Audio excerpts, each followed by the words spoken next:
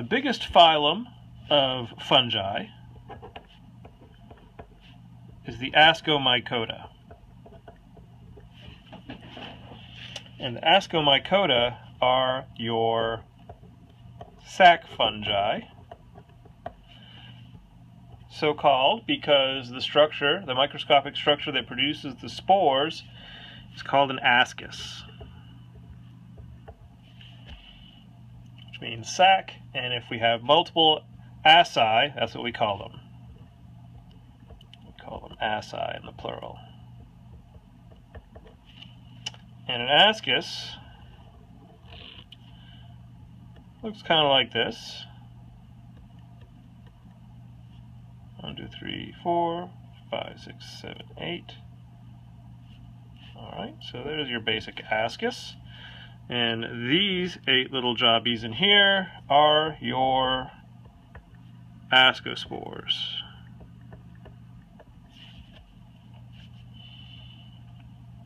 So these are the spores that are produced through sex, so through meiosis, through plasmogamy, karyogamy, and meiosis to produce our ascospores, and mitosis. But that'll come along later. So let's take one of these ascospores and germinate it.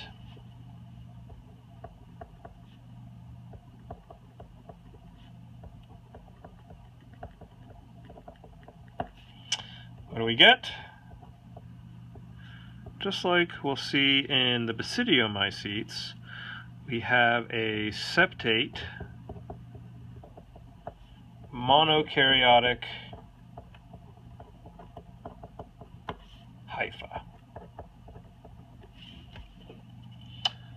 So it's septate because there are cross walls between the nuclei, so each one of these little chambers here is a cell with one nucleus, very different from what we saw in the Zygomycota and the Chytridiomycota and the Glomeromycota.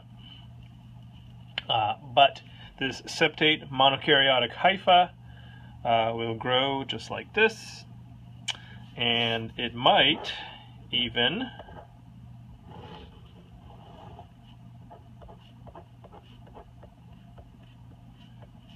produce many of a diverse number of kinds of conidiophores,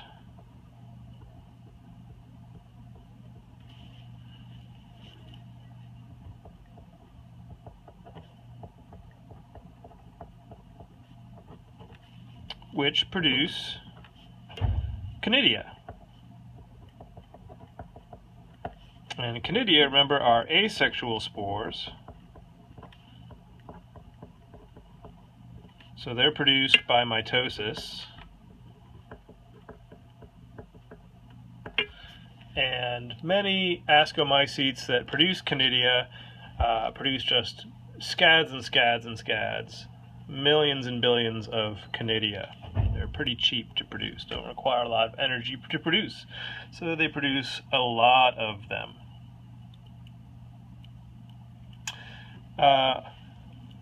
And like in the Basidiomycota, we can have a delay between the two parts of fertilization or syngamy. So we can have plasmogamy coming first, and then karyogamy. So we've got a monokaryotic hypha here, we've got another monokaryotic hypha here. They're different mating types. And they can actually produce gamete-like structure, gametangia, or what they're called.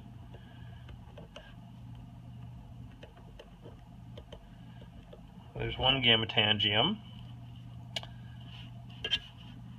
I'll say this one is an antheridium, just like in plants.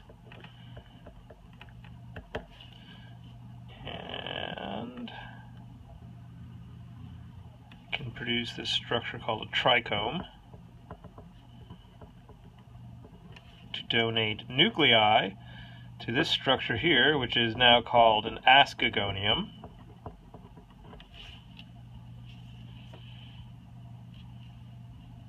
So the nuclei migrate.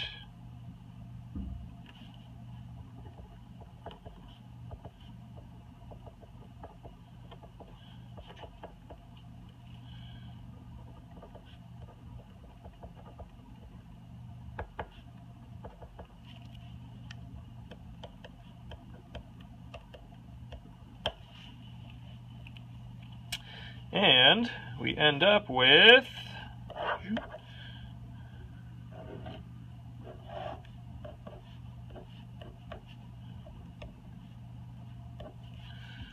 a dikaryotic hypha.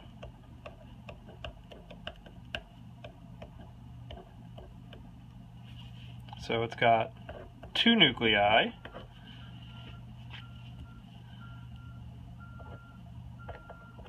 That's plasmogamy.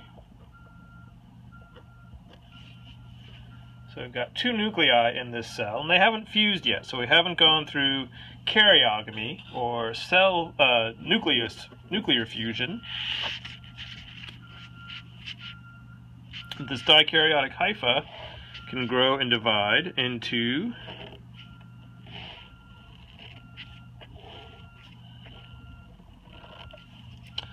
a structure called an ascocarp. And an ascocarp is very similar to a basidiocarp that forms a mushroom, only instead of producing basidia, it produces asci. So this is typically made up of dikaryotic hyphae.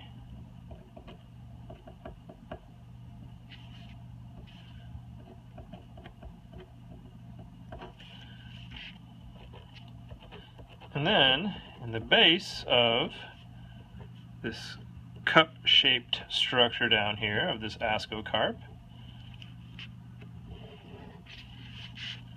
this ascocarp is cup-shaped.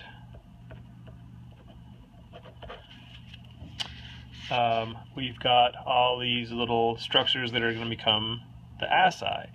What happens in the ascus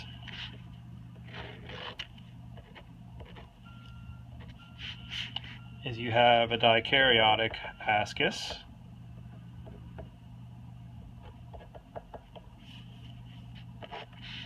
and those 2 nuclei will fuse.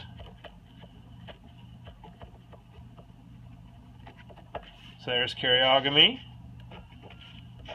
which leads to us having a zygote.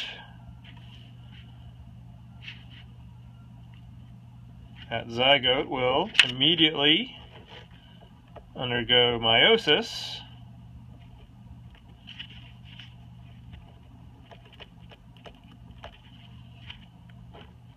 followed by 1 round of mitosis,